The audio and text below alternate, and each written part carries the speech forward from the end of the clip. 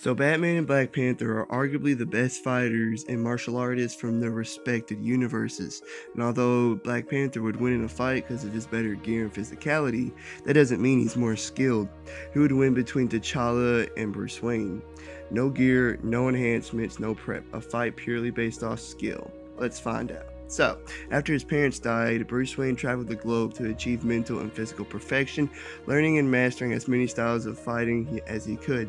He's a master of 127 martial art forms. His normal fighting style is a combination of Aikido, boxing, Taekwondo, Judo, Muay Thai, Jiu-Jitsu, Ninjutsu, Kung Fu, Karate, Capoeira, and Krav Maga. He's created other fighting styles that are a combination of other martial arts that he usually switches to remain unpredictable. He's also a master pressure point fighter. He's a master tactician, being able to accurately predict his opponent's next move. He's trained or helped train many great fighters like Nightwing, Red Hood, Tim Drake, his son Damian Wayne, aka Robin, and Batgirl. He's beaten Nightwing, Red Hood, Ra's al Ghul, Wildcat, Bronze Tiger, Catwoman, Green Arrow, Azrael, Batgirl, and he's one of very few that can match Lady Shiva. But Black Panther was trained to be a warrior since birth. He's a master of all armed and unarmed combat.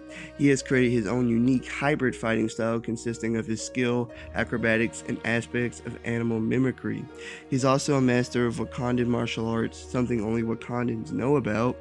It's even been said that T'Challa's fighting style has its own vibe and rhythm.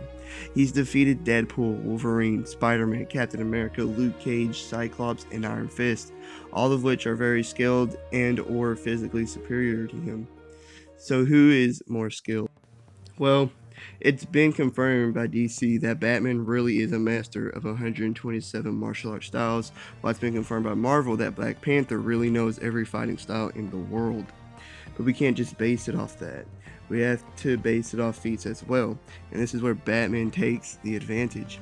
They've both defeated tremendous fighters, but T'Challa had his advanced technology and superhuman physicality, while Batman has defeated equally skilled people without that stuff.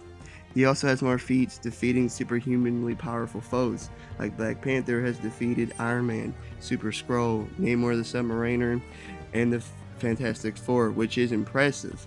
But Batman has defeated Superman, Lex Luthor, Green Lantern, Shazam, the entire Bat family, and even the Justice League, which in my opinion is more impressive. Yeah, he had his gear and prep time, but so did Black Panther. I think this proves Bruce Wayne is more skilled than T'Challa is.